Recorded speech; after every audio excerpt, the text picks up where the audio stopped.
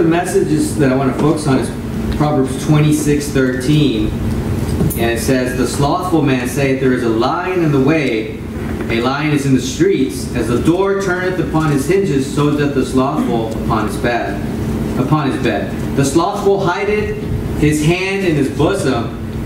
It grieveth him to bring it again to his mouth. The sluggard is wiser in his own conceit than 7 men that can render a reason." The title of my message today is Slothful. We could also just interchange it and call it sluggard or lazy. But, as I was preaching last week about, who will be the greatest among you, and speaking of how we must be servants in order to grow in Christ's ministry, I kept thinking to myself, and actually the title of this message is the first time it's ever happened to me, came in the middle of my last message. But what I was thinking is, how many people are just so lazy and so unwilling to do the work of the Lord, but not just the work of the Lord, how many people are just lazy to do work, period? Yep. And, our country is in a point where, nobody wants a job, and if they do, they want all the perks and all the fringe benefits and the pay, but they haven't done anything yet. Most people come and negotiate a price before they've ever proven that they can do the job, period. And it's funny, I don't know how we got into that in society where we'll offer someone a salary without ever knowing what they're capable of doing. It should be the opposite. It should be like, look, I'm going to give you an opportunity, show me what you can do, and then I'll attach a work to it. Yep. But the reality is most people are like, oh, well, I want, $15 an hour. What can you do? Well, nothing yet. You've got to train me. Well, then let me pay you $5 an hour, and in a month, when I've showed you, maybe we'll see if you're worth 15. But it's the exact opposite. But let's just get. So today we're going to cover a lot of scripture, and I don't normally do this. Most of the time, you guys know, I'll either preach a couple of points, where I'll do a comparison of a positive with a negative. But this just came to me, and there's not that many verses. Well, there is, but it's not like it's going to take all day. But we can cover most of the verses that have to do with sluggard and slothful, and then tie it to what we're dealing with today in society. So if you look, and the reason I do this is because, last week we spoke about, which by the way, I'm doing this because I want to update you guys. Pastor Robertson is now out of detainment. He did a video where he was detained for 12 days in Australia on hate speech, and he's officially been deported. Now the Lord has a work. He doesn't need him in Australia. He needs him where he needs him. But it's just sad that he's been deported to New Zealand. He's separated from his family because his youngest daughter was born in Australia, so she has to get her New Zealand citizenship, all that stuff. But the funny thing is, it's the guys who do the work. He's willing to put the time and stand up for what's right, because it's hard work to stand up on God's word, right? It's real easy. It's simple. Not to say the truth on anything, you never get in trouble. But that's hard work. And the slothful, they create scenarios in their head that don't exist so that they don't have to stand up for anything. And we'll get to that. But a couple of things you're going to see here. If you guys will turn, we're going to be mostly in Proverbs. If you'll turn to Proverbs 12:24, so it'll be real easy. We're just going to be going back and forth. There's not that many, there's quite a bit, but it's mostly in Proverbs. If you go to Proverbs 12:24, the Bible says, "The hand of the diligent shall bear rule, but the slothful shall be under tribute."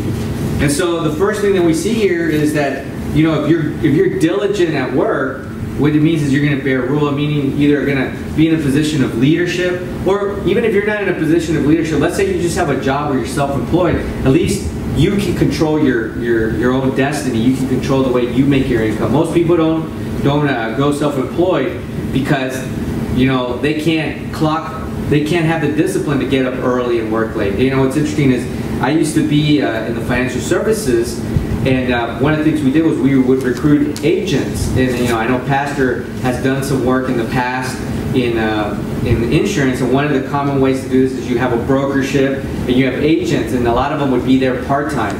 And then they had a job, like an 8 to 5, that they would clock in, and they were making money part-time. And then what would happen is they end up making enough money where they could quit their jobs. And then what's interesting is, well, the biggest challenge I had, or we had as leaders, was that they would go to their jobs from 8 to 5. So they get up at 6 o'clock in the morning, get dressed, get in traffic, fight traffic, go at 8, come home at 5, eat dinner, go to bed, do it all over again for years.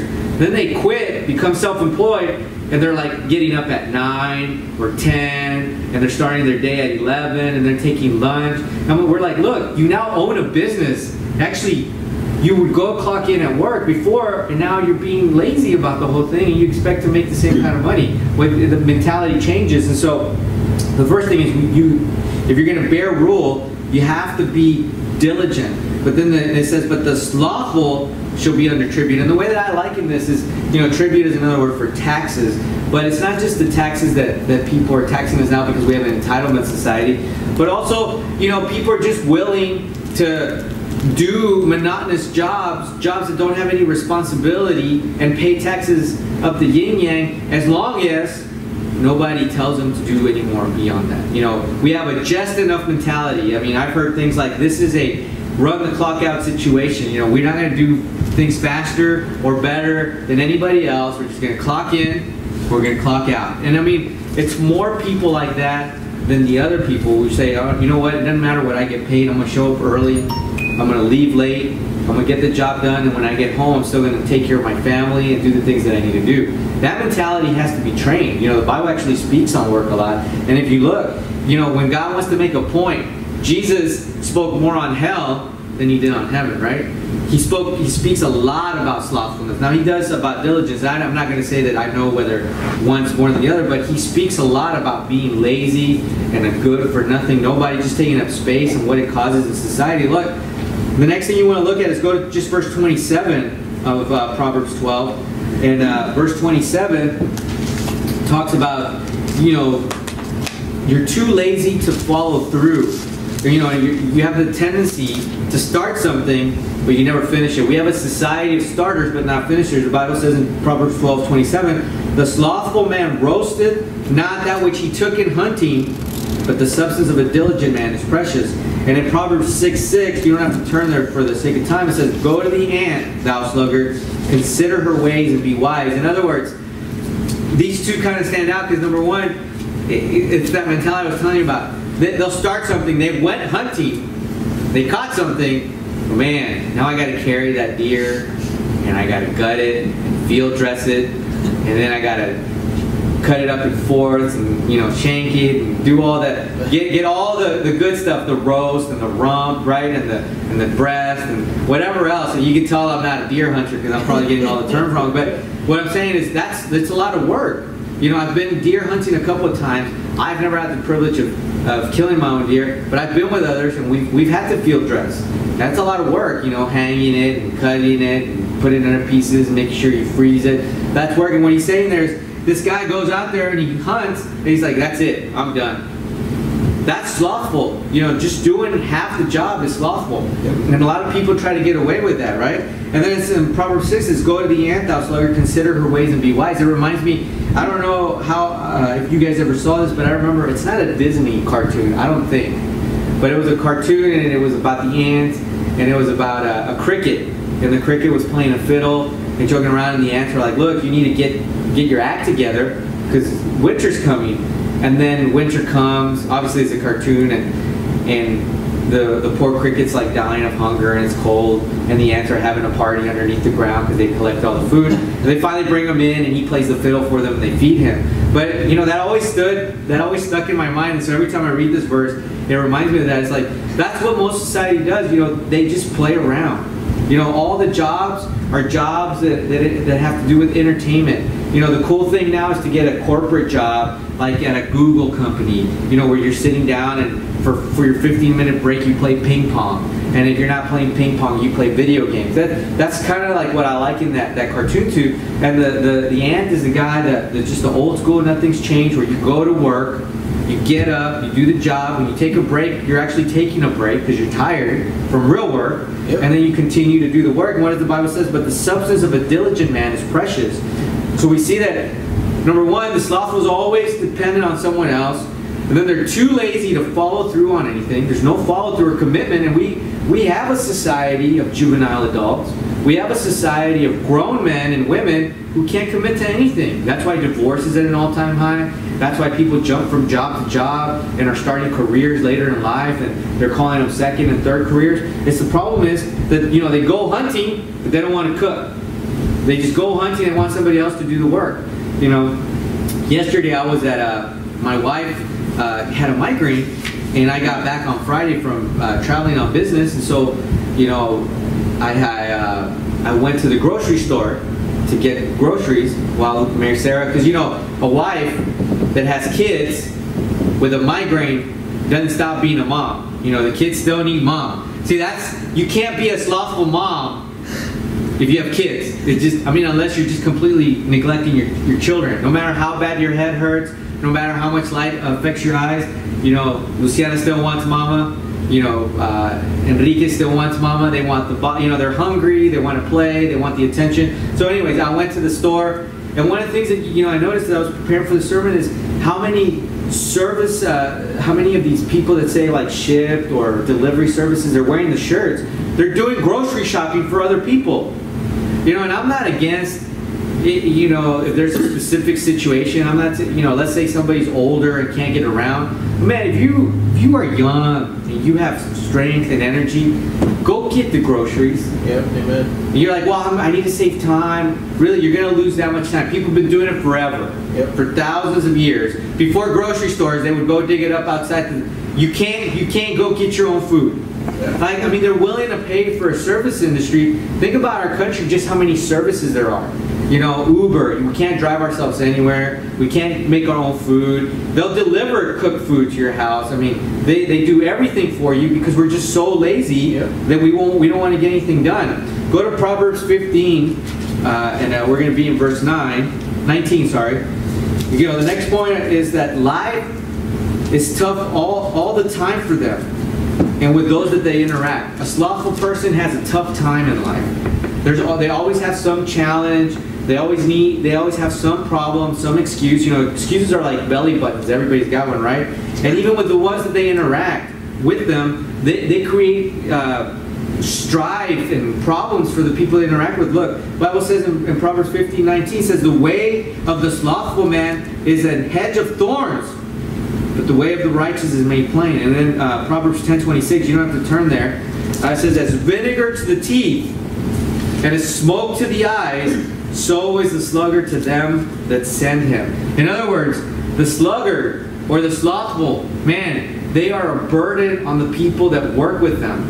Now, have you ever had smoke in your eyes? That's like the worst feeling. You know, I try to do cookouts for at the house sometimes, and you know, we have a gas grill, which for a Hispanic, that's committing a sin, right? It should be cold. Don't, you know, it's gonna be out there, but don't tell anybody that I use a gas grill. So, you know, you close that thing, and it starts to smoke up, and you open it, and the smoke gets in your eyes, and I mean, it hurts, and you're rubbing for like a minute just to get that pain out, and it's really irritating. You can't see, you can't do anything for that 30 seconds to the minute. That's what the Bible likens a slothful man. A lazy man, it says it's like smoke in your eyes. It's like vinegar in your teeth. You know, you ever have that? You ever get something with vinegar and get that metallic feeling? You know, you have that. It feels real weird. Like you gotta like bite it out of your teeth. So is the sluggard to them to send them. See, the first part is the way of the slothful man is a hedge of thorns. You know, I can think of examples of people in my life that simple things become a burden on everybody because they're lazy. You know, I have a family member whose family, the wife, the dad of the wife is dying of cancer. Whatever, you know, it is what it is. We're praying for them, life goes on. But they live in another country. But this family hasn't saved money. You know, they like to spend and not work hard and do these things. And all of a sudden it's become a burden on the family members that I know directly because they're coming to them for money or asking for raises through the business. And when the response is, well, you know, that we're not in that position right now, they make it seem like it's the other party's fault. Like, why can't you do this for me? You're always against me. You're always, you know, they want people to solve their problems. It's a hedge of thorn. They're vinegar to the teeth. They're smoke to the eyes. And that's society, right? I mean, I remember when, and I'm not getting into politics, but if you guys remember when Barack Obama was going to be elected as president, one of the big things was there was a group in the community that was excited. They said, I'm voting for him because he's going to pay my mortgage. You know, people were expecting the government to take care of them. Whether that was true or not, it's independent. The mentality, the reality is that we have a group of society members that really believe that it's government's responsibility, or those that work, to provide for them. You know, I mean, we have homeless shelters here in Houston, and people donate, and there's people that show up. I mean, I remember when I served in politics, they would come and they expected a handout, and if you didn't give it to them properly, or you made them go through the process, you know, filling out forms or showing proof, they'd get mad at you. Mm-hmm. They'd get in your face and almost say, like, you know, why are you treating me like this? They become a burden on society, right? The next one is they waste or destroy their life. Right? Go to Proverbs 18. Well, go to 13 first. Proverbs 13, verse number 4. It says, the soul of the sluggard desireth and hath nothing, but the soul of the diligent shall be made fat.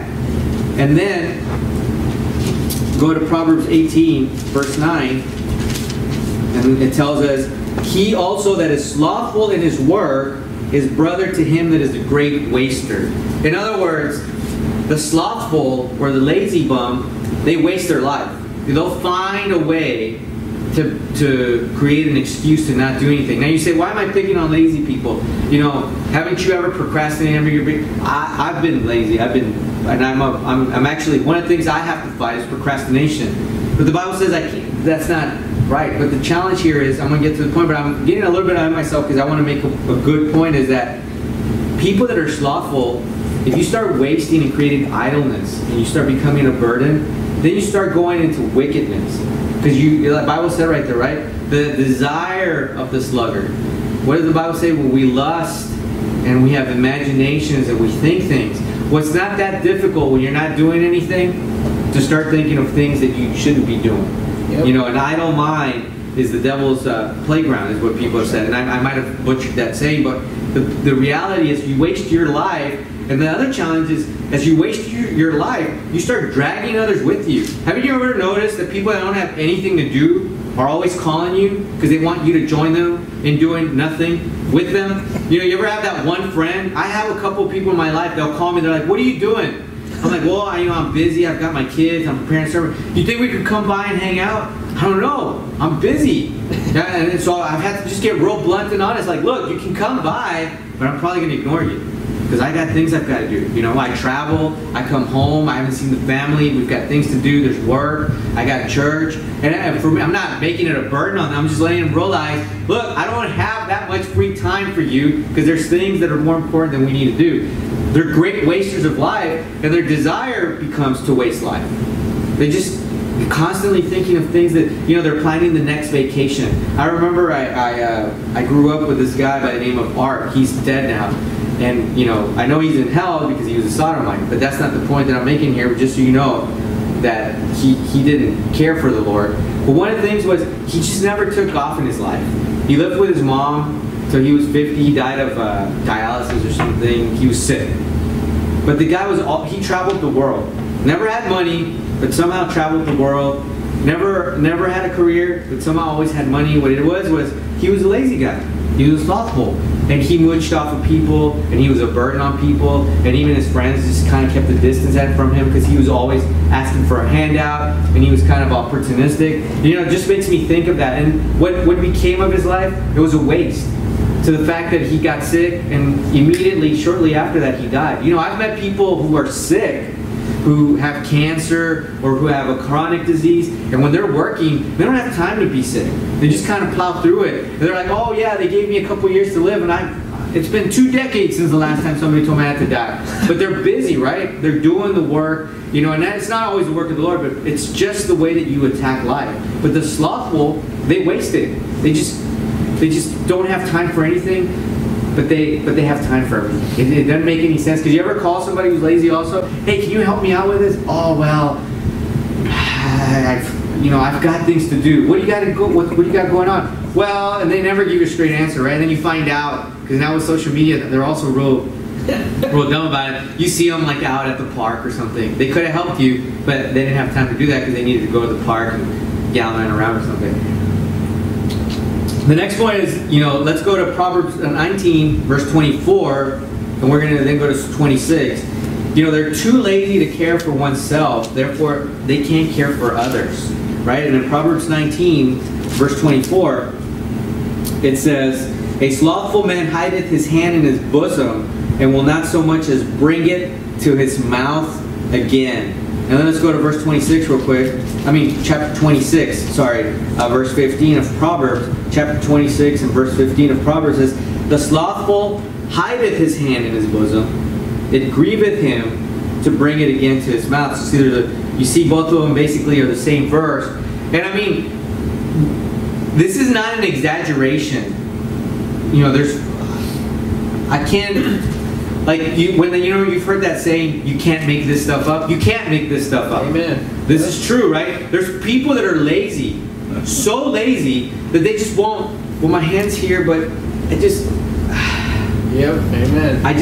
And I've met people that are late. I've met people who will sit on the couch because in order to avoid using their hands, they will put the bowl right here of like popcorn or whatever. You ever met those people? And they'll eat, and then once they start getting to where they have to reach, it becomes this lazy thing.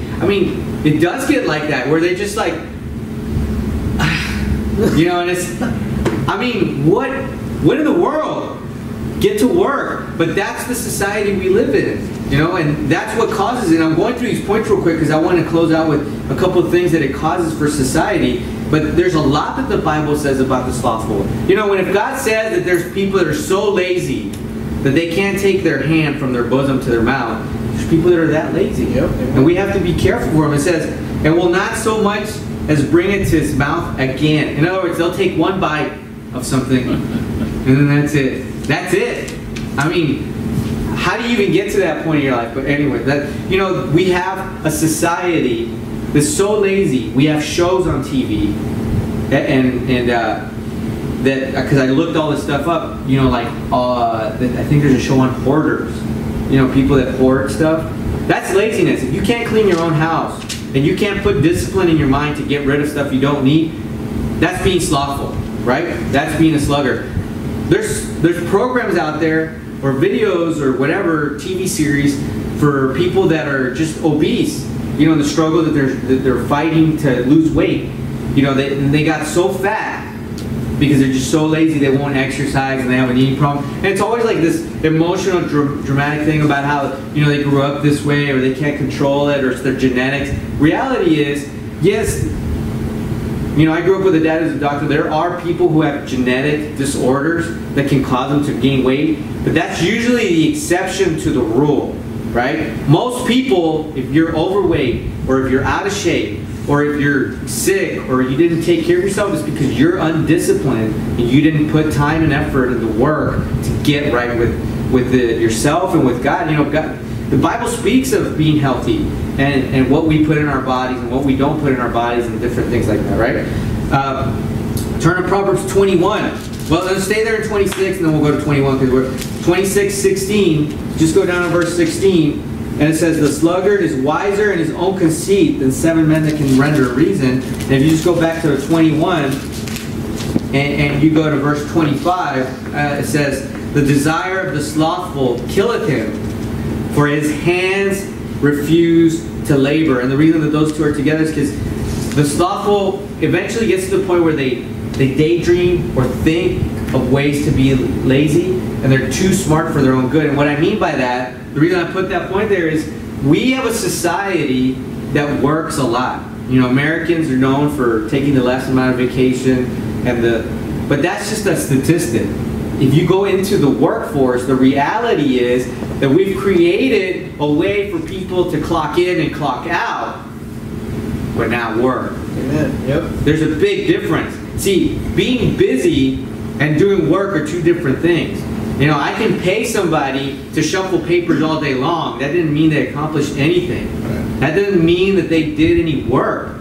You know, and I've met busybodies. You know, they're like, "What you do today?" "Oh well, you know, I had emails and I had to organize these files, and you know, I'm like, you know, because I do business consulting, so sometimes I have to question people that are deficient in areas, you know, and are they going to keep them in the business, or are we going to have to find somebody to replace them?" I'm like, well, that's fine. I can understand you answering an email. I can understand you have to file some stuff away. You have to answer some phone calls. What did you accomplish today? Like, what did you do that was positive for this company that you work for that's paying you a salary? Well, you know, you don't understand. You don't understand the work that I have to go through. Well, help me understand. And then most of the time what ends up happening is they get mad and walk out on you. The reason is because they have a desire to be slothful. It leads to their destruction, right? And then the other thing is they're wiser in their own conceit. You ever met that guy that's too smart for his own good and you can't tell him anything? You're like, "Look, I'm not telling you how to do things, but I've been around a while, and you know, if you get up early and if you tackle your day like this and you do certain things, you can accomplish this. Or if you would just change this technique and you would do this, we could accomplish so much more." Well, that's not true. Actually, well, really, you know, blah blah blah. You know, it becomes one of those. As a matter of fact, it reminds me, I had a conversation earlier this week with a younger guy, and we were talking. Oh, I was actually, I don't know. I was talking about commitment. I was in one of the labs in this clinic, and I was talking to the younger guys, and I was like, "Look, the challenge with you guys is that you guys are young and you have commitment issues. You know, they hadn't done something." I was telling you, and I said, and so one of the guys right away, he was wiser in his own conceit. He's like, "Aren't you my generation?" I said, "Well, I said, how old are you, James?" And he's like, "Well, I'm 22. I'm 23. And I was like, "Well, I'm 38. I don't know we're the same generation." "Oh no, I think we are. Let me Google it." Right away. Oh, what year were you born? 1960 something? It's like, James, how old do you think that I am? 60, that's like a 20-year gap between the time I was born. Oh, so you're from 70s, right? No. "Oh, what year are you?" So then I finally told him, he's like, "Oh, you're right. We're not the same, we're not the same generation." But then, instead of accepting the fact, and it wasn't an argument like I wasn't trying to make a point, I was just telling him, "Hey, get commitment, get the job done." Then it became, well, the other thing you have to take into consideration are economic factors. You know, that's the guy that just, you're not going to win with. You know, he loses the battle, but so he finds another excuse. They desire to be slothful. You know, they didn't like the fact that I told them they need to be committed to what they're doing. In other words, start something, finish it. You know, if you start a job, don't leave until you finish it. "Oh, well, it's 5 o'clock. Was the job done?" "No?" "Well, then stick around." "Well, am I getting overtime?" "How about you get the job done so that we can get the income so I can just pay you?" Who cares about overtime? You know, two things that I hate, because I still, you know, I'm bivocational, so I still deal in business a lot, is when we talk to someone, first thing they ask you is, "Well, how much are you going to pay me?" How about just do the job and we'll figure it out. Don't worry about it. You know, we're good business guys. Or the second one is, "Hey, can you do this for me? You know, well, are you going to pay me?" "What do you mean? I'm not paying you now?" "Well, that's not in the scope of what you told me I was going to do." "How about the scope of what I told you you're going to do is that you work for this company, and as long as we ask you to do something so we can accomplish the goal, then you get paid." I mean, it's not like you're getting, it's not torture. We're not taking slave labor. You know, you're not under a regime that says, you know, you have to work 20 hours and you're going to get some rice and bread. You're getting a paycheck. You know, we follow labor laws. We do things in orderly. Why do you have to be concerned about it? Because they're slothful. Because really the reality is what they're saying is, I don't want you to ask me to do more than I've been asked to do. And even what you ask me to do, I'm not really sure that I want to do it. That's the reality of the thing, right? They daydream of ways to be lazy. You know, they're too smart for their own good. That's why robots and all these computer and AI programs are taking over. Because people don't want to do the work. And so what business owners are having to do is resort to technology, because they'd rather deal with technology and the errors of technology than someone who's going to tell them that, you know, they have a tummy ache so they can't come into work. I mean, and you think I'm exaggerating. I've heard excuses like, "Oh, you know, I stayed out too late last night, my head hurts, I can't come into work." What's going on? I mean, unless you're dying, show up. You know, you feel better. By the time you go home, you'll probably be feeling better anyways. They lie, and they eventually believe their own lies. See, it's a progression. If you look at what we're doing, you know, it becomes this thing where it leads to wickedness. Look, go to Proverbs 22, verse 13.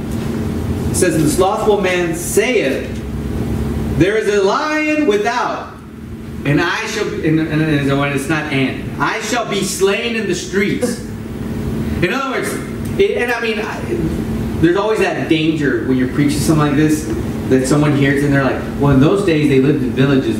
Look, lions and wild animals will stay away from civilization. Yep. Most of the time, animals are more scared of humans than we are of them. Yep. Amen. Right? Yep. They're even now, like if you study like countries where they're still living out in the jungles, like in India or in the Amazon. Most of the time when people get attacked, it was for something stupid, like they left the food out and it attracted an animal that came in. But it's not like a common thing. Lions aren't just running around the cities of Israel and Judea and, you know, Samaria and Saudi Arabia. They're not just, it's not a common thing. You didn't wake up in the morning, open your window, you're like, oh, there's a lion, I can't go out. What this guy's saying is he created a lie. And not only a lie, it's a fearful lie. Now he's saying, look, there's a lion, I'm going to get eaten. Two things. Number one, he doesn't want to go out, but now he's going to scare others to not go out. You know? It's like right now, people are like, whoa, heat advisory. Be careful when you go out into the streets. Look, it's been hot in Texas since I got here in 1985. And the only two temperatures we know in Texas are hot and hotter. Yeah. I mean, isn't that something new for us? They're like, well, be careful if you're going to be out there. And it's 100 degrees, but it feels like 120. Look, you're already putting in their mind how hot it's going to feel. There's people that have been working out in the labor all their lives. Just drink water, wear long sleeves, cover yourself up. Now, if you're an idiot and you're out there, you didn't drink any water, and you're exposed to the sun, yeah, you can have a heat stroke. That's a real thing. But people have been working in heat for a long time. It's not going to kill you to get a little sweaty. Really? I mean, that's really, or it's too cold, right? Or there's dangers. And then go to Proverbs 26:13. He said, the slothful man said, there is a lion in the way, a lion in the streets. So at least this guy, I don't know if it's better, but at least he just called out the lion. He didn't say he was going to be killed by the lion. But it's the same thing, right? And if you look at Proverbs 20, verse 4, it says, the sluggard will now plow by reason of the cold. Therefore shall he beg and harvest and have nothing. There's another just fear-mongering, right? Oh, it's too cold. You could get hypothermia. Your hands could freeze. Whatever. You know, if you've ever worked out, I'm not built for cold. Personally, you ask me, I mean, I've been to like the Northeast in October, November, never in December, and it was tough. Like, it hurts. But that didn't stop me from doing the work that I needed to do when I was over there. In other words, have you ever worked out in the cold? I used to go running in the mornings. I need to get back to running, but I used to go running in the winter, 30-degree weather, you know, and it's horrible for like the first 5 minutes. But then once you get going, that blood gets pumping through your body, you're taking off garments. I mean, you could be in like 30-degree weather. If you're working hard, you're probably down to like a short sleeve. You get hot. Yep. You know, so it's stop lying to people and stop lying to yourself. You know, they lie and they eventually believe their own lies. Look, go to Leviticus 26. This is the only one we're going to veer from. Go to Leviticus 26. You know, in Leviticus, this is where we're getting all the Sabbath and the rules and different things like that. You know, and for the people of Israel, and you know, in Leviticus 26, he's giving them the good stuff. Like he says, if you do all this, if you keep all my stuff, I'm going to bless you. But then if you go to verse Leviticus 26, verse 14, and this stood out just this year as I was reading it. It says, but if you will not hearken unto me, and I will not do all these commandments, and if you shall despise my statutes, or your soul abhor my judgments, so that you will not do all my commandments, but that you break my covenant, I will also do this unto you. I will even appoint over you terror, consumption, and the burning ague, and shall consume the eyes, and cause sorrow of the heart. And ye shall sow your seed in vain, for your enemy shall eat it. Verse 17, I will set my face against you, and ye shall be slain before your enemies. They shall hate you, shall reign over you, and ye shall flee when none pursueth. In other words, you're so lazy. And you say, how are you tying this? Because these verses he's talking about, You know, when you're lazy, when you're a sluggard, and it's gotten out of hand, you start fearing things that aren't there. And God, that's a punishment. This is what God told him in Leviticus. He gave him all the positive. He said, look, if you do all this, here's all the positive. If you don't do all this, here's all the negative. One of the negatives is you're going to start having paranoia. Basically, nobody's pursuing you, and you're running away. But what does the Bible say in Proverbs 28:1? The wicked fleeth when no man pursueth, but the righteous are bold as a lion. But look, you can't be bold as a lion if you haven't trained in the Word. If you can't stand on your own two grounds. Look, a military guy, a military general, or someone who's out in the field can't be bold as a lion if they just read a book on military tactics. You know how you get there? You go to boot camp. And boot camp's hard work because you got to get up early. You got to run miles with backpacks, right? You got to go through the motions. And you got to learn how to shoot. And you got to learn how to fight. You got to do it every day. And they put you to bed at a certain time. And then they wake you up again at a certain time. And you hate it. Every minute of it. And I've never been to boot camp, but that's how it is. Talk to anybody who's been in the military. That's how you stand bold as a lion. Well, how do we do that? With the Word of God. We have to get up in the morning and read our Word. We have to pray. We have to memorize. We go to bed with the Word of God. We stand out. We go soul winning. Soul winning is hard work. Eli and I went soul winning last week for an hour because we cut it early. I had a family member over, but we went for 1 hour in this heat advisory, and it was hot. I'm not gonna lie. But we got people saved. That's hard work, right? We'll go maybe 2-3 hours today, whatever the Lord sends us. That's work, not well, I don't. Eli won't say this, but hopefully nobody will say that. You know, maybe we don't have lions here, but mountain lions or something. Oh, you know, it's too hot. Don't go out there because there's mountain lions in Texas. Yeah, something like that. That's really the excuses people are giving you. Nobody goes out. Nobody wants to do anything because it's too hot. And if it's not too hot, it's too cold. And if it's too cold, it's too rainy. If it's too rainy, it's too everything. It's the same thing. Like people say, well, when I get all my life in order, I'll go soul winning. So then they get their life in order. Well, guess what? Another set of problems is coming. And then when you're done with those problems, another set of problems is coming. Right? You know, you're never going to finish dealing with stuff in your life. Stop making excuses for getting the job done, right? Because that's wicked. Last point, and then I'll kind of put it all together right here, is that the slothful, being lazy makes you tired and stupid. And I mean really stupid, because there's a difference in life. People have made the term ignorant negative. Look, there's nothing wrong with ignorance. I've been ignorant all my life. I'm still ignorant in a ton of things. But if you know something and you know better and you still go back and do that thing, that's stupidity, right? And the slothful is like that. They're lazy. You say, hey, don't do this. And they're like, oh yeah, I promise I won't do that anymore. And they just go back to doing or not doing the certain things that got them in trouble. Look at Proverbs 24, verse 30. Proverbs 24, verse 30. And it says, I went by the field of the slothful and by the vineyard of the man. I went by the field of the slothful and by the vineyard of the man void of understanding. See, he's void of understanding. Like he's stupid.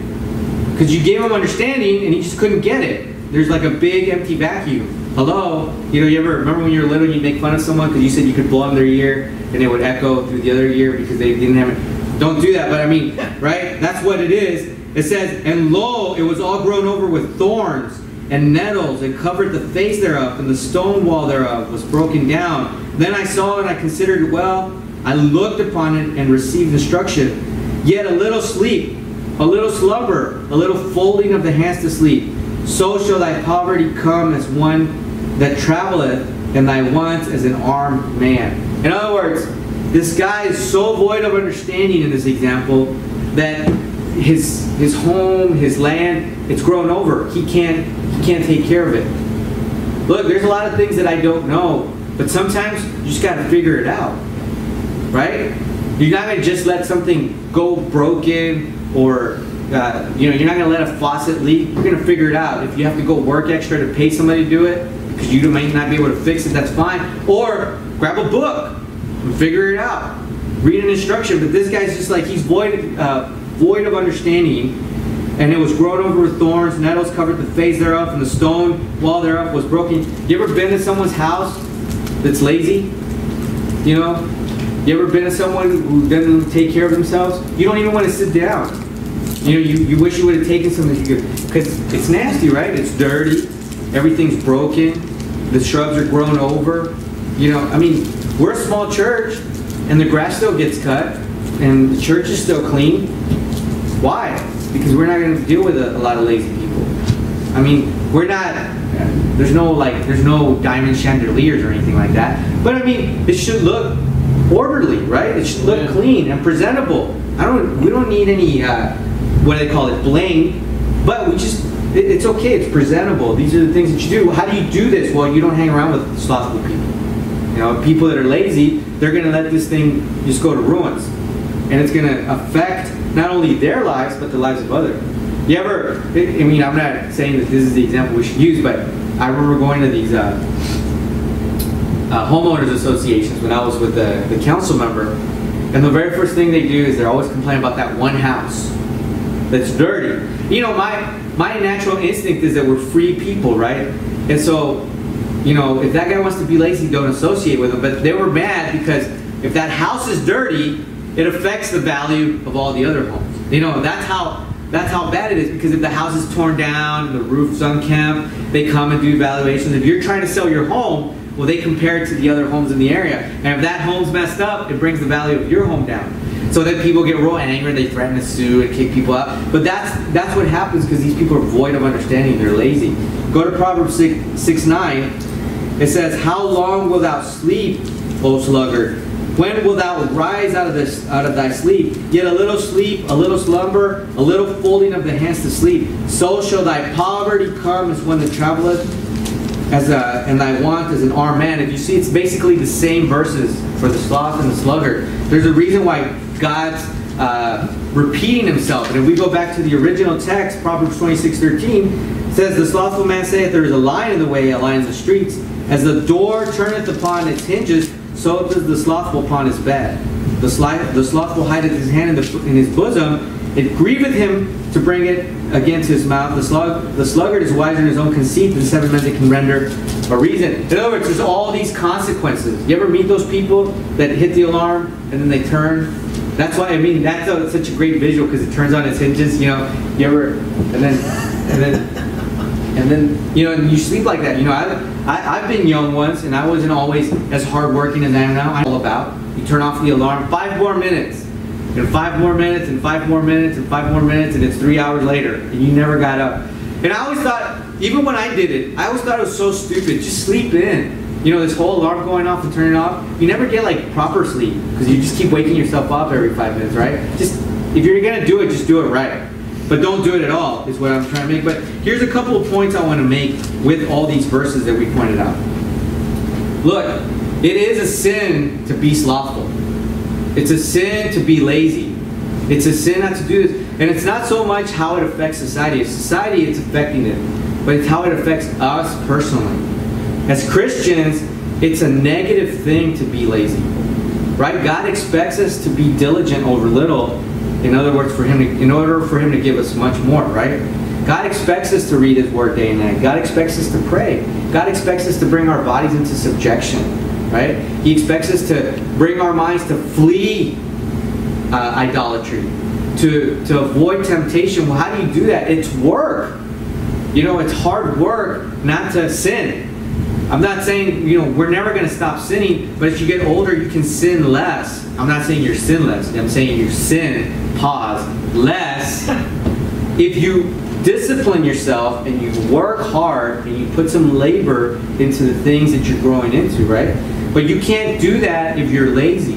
And the challenge is that it's real easy to point out the overtly, just, you know, real out there in your face lazy person. That's real easy for us to point the finger, but we got to look to ourselves in just the little things that start to add up, right? It's that one time you miss the Bible reading, or you just don't show up to one of the services, or you just don't show up to church at all for 1 week. You know, it's you don't miss church over time just because you decided one day. What happened is you didn't show up to church one week, and then the next week it got a little bit easier. And then the week after, it got a little bit easier. And then pretty soon, you're not even thinking about church. Until somebody says, "Hey, Have you been to church? Oh man, it's been a long time since I went to church. How many people do we run into when we're knocking doors and be like, well, it's been years since I went to church? Yep. And that pattern's consistent. We've had people here, there's a church member here that came through the soul winning ministry that started coming regularly, and he said he hadn't been to church in 20 years. He showed up for a couple months and then disappeared. It makes sense. If you did it for 20 years, what's your discipline like? It's 20 years of bad discipline not showing up. What makes you think you're going to stay consistent for the next 20 years? You know, it's like my brother told me one time. My brother's always had a problem with a weight problem. You know, right now actually he's doing real good. He's lost a lot of weight and he's trying to get healthier. But I remember he hated people telling him, hey, just don't eat this and get on a diet. You know, everybody always has an opinion. And I remember one time he turned to me and he's like, look, he said, I didn't get fat overnight.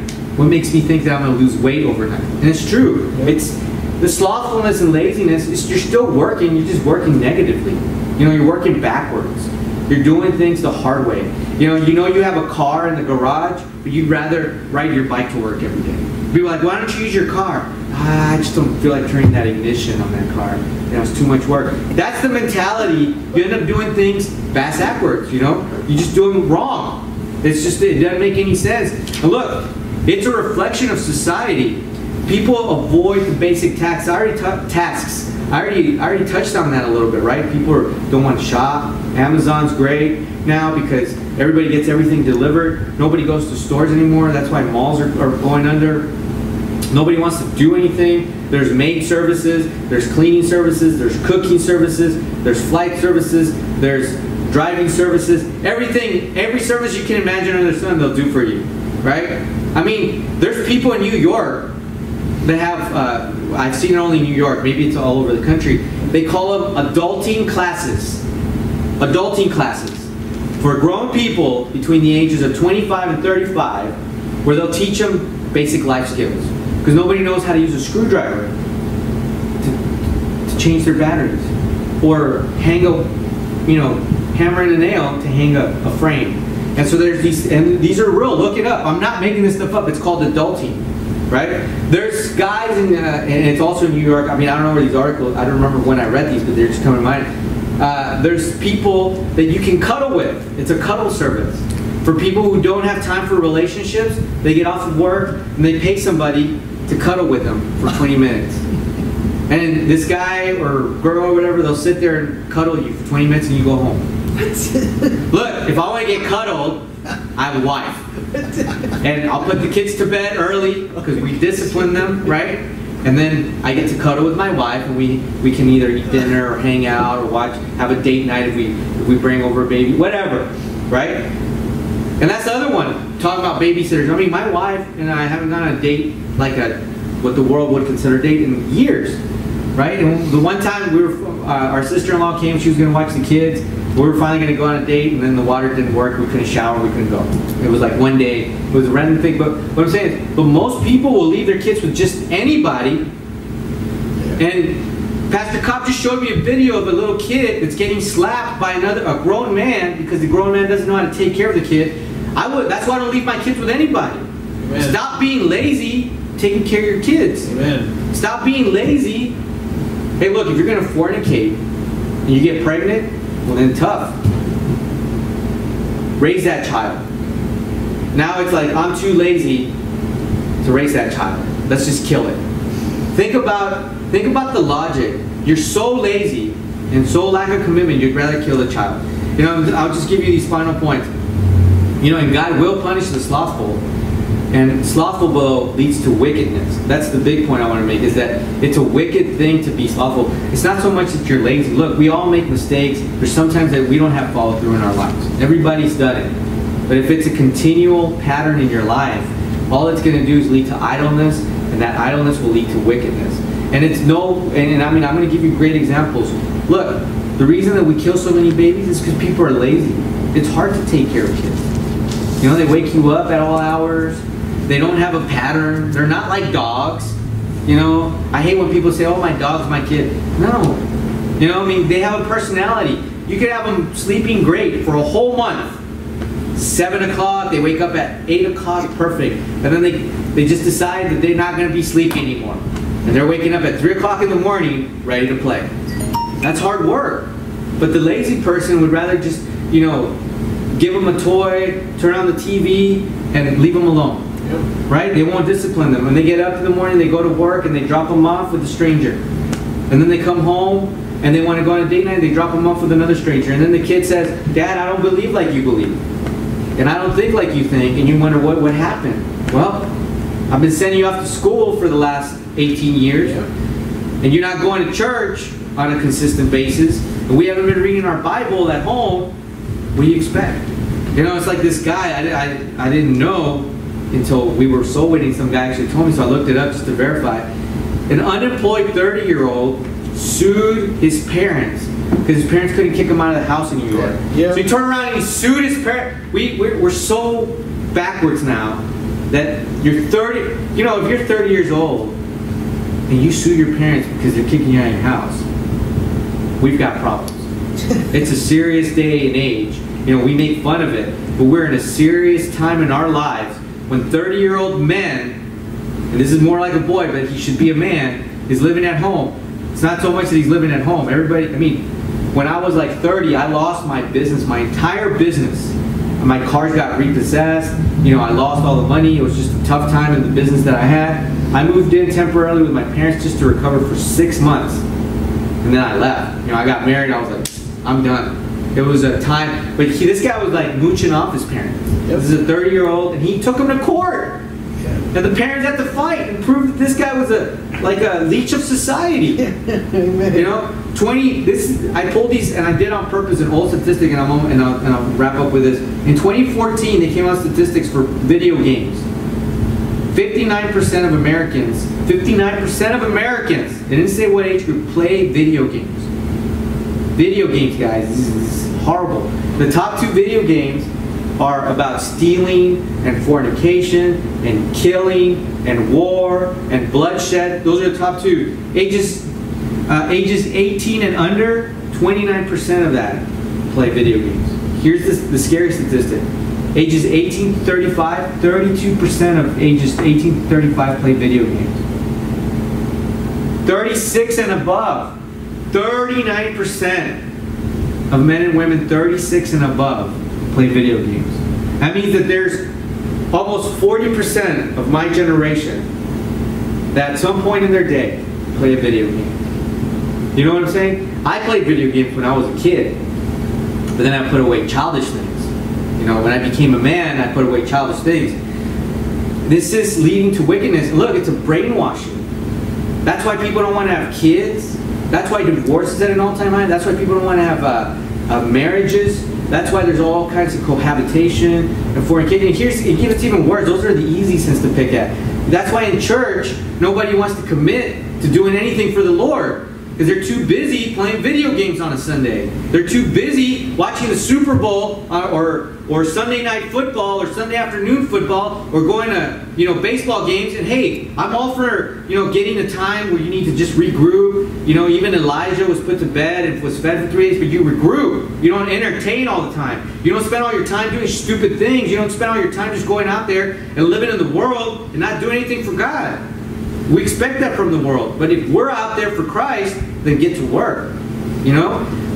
The industrial, and then I'll just close. This is where I'm going to close. I hate, you know, I never liked it when pastors say I'm going to close and then they never close, and now I'm doing it. The reality is sometimes you get ahead of yourself. But the Industrial Revolution, if you studied it, was a revolution of slothfulness and idleness and wickedness. Because what it did was it forced people who were self-sustaining in all areas of life. They knew how to feed themselves. They knew how to make their own clothes. They knew how to barter with the people next door. They had communities, small communities. And in those communities, guess what there was? The local church. And then the Industrial Revolution came and said, look, we're going to give you jobs. And we're going to educate you. But you're only going to have to work from 8 to 5. Because at first it was, you know, long hours. But then somebody got complaining and said, oh, no, you know, labor laws. We got to protect ourselves. And make sure nobody dies from overwork and all that stuff. You know, before, these same farmers who would wake up at the crack of dawn and go to bed when the sun set, now they're going into these jobs in these factories and they're like, look, if you work me too hard, I'm going to die and you're going to get sued. This is what it did, right? And it created a generation of lazy individuals. Because nobody knows how to fend for themselves. Nobody knows how to do anything. You know, I think back to, this is how bad it's gotten. I was 14 years old. I remember it now. My parents were talking about growing up, and we were doing things, we were reminiscing. And I got a job at a doctor's office, and I remember I loved it. I was working so hard, and I was doing grunt work. And it was 1 week, and then they fired me. And the reason they fired me was because the labor department came in, and they asked my age. And I've always looked young, and I was too young to work in the labor force. They took away my ability to want to work. It wasn't even for the money, I just wanted to be busy. You know why? Because God ingrains that in our system, in our soul. You know, when you're not doing something, you're bored. And then it leads to suicide, and it leads to fornication, and it leads to all kinds of wickedness, because you don't know what to do with your time. You're trying to fill it. Have you ever tried to be stupid after a day of soul winning? The only thing I want to do after soul winning at 100-degree weather is shower, eat dinner, and go to bed. Have you ever tried to do something stupid after taking care of your kids and your wife and a day's work? No, you're tired. That's the only time that you should sleep, right? After a long day's work. But anyways, I hope that it was helpful. You know, just kind of laid in my heart. For us as Christians, we need to really study the Word of God and look at His promises for us, both the negative and the positive. See, I could have preached this message on the positive side, and that's what most preachers will do. And then I give you self-help, and I give you a real positive spin on God's riches for our life and everything. But the reality is, we've got to be careful not to be lazy.